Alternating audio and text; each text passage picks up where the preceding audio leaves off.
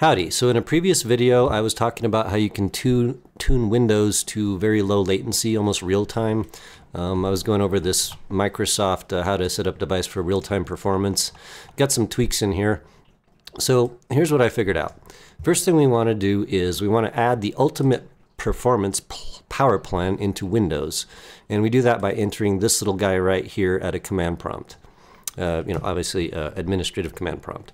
Now once you have that, you're going to want to go to your power options in the control panel and flip over to ultimate performance, which is the one we just added. Next thing we're going to do is we're going to apply some tweaks to that power plan. So we're going to enter this command, which disables processor idle. And then the next command right after that is this one, which then causes the power plan to be active.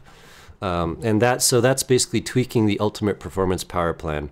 The cool thing about this little hack is that I can flip between the new thing that I added, ultimate performance tweaked, and just any other power plan, right?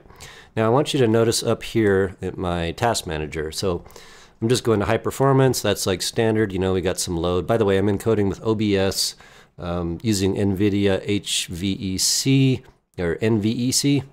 Sorry, and basically that's going to keep the load on my system fairly low while I'm doing this little test here. But so at the end of this, you can flip between just your normal power modes and then ultimate performance. Now watch as I click this, watch the task manager. No idle on the cores on the CPU means they're at 100% all the time. Also, if you look at hardware info, you can see that all of my P cores are locked to 5200 and then E cores 4200.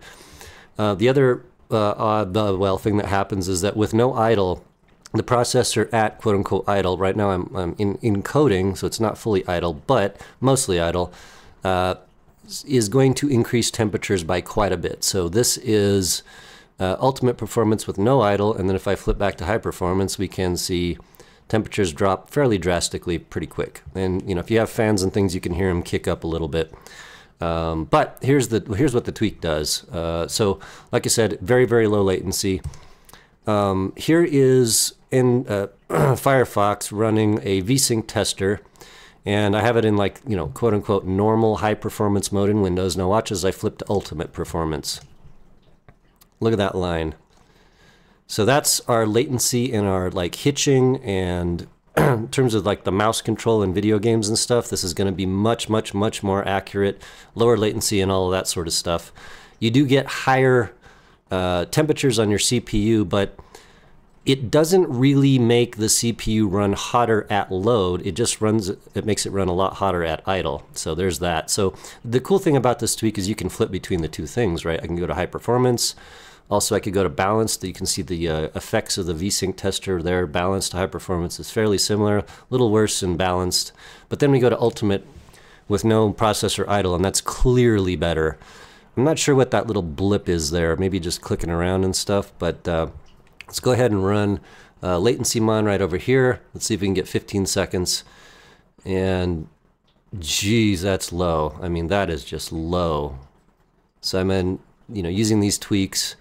There's one final tweak which I'll go over right after I stop latency mon. I'll do 15 seconds. That is just unbelievably low latency. Final tweak is right down here, this registry entry right here. So that disables threaded DPCs, meaning that only one core is going to be servicing your driver DPCs rather than spreading that over multiple cores. And it is what it is. So this isn't flippable between power plans.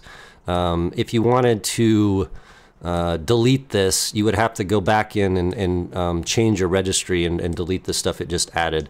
So that's not flippable, but it is what it is. I just explained that. I have that actually enabled right now on my system.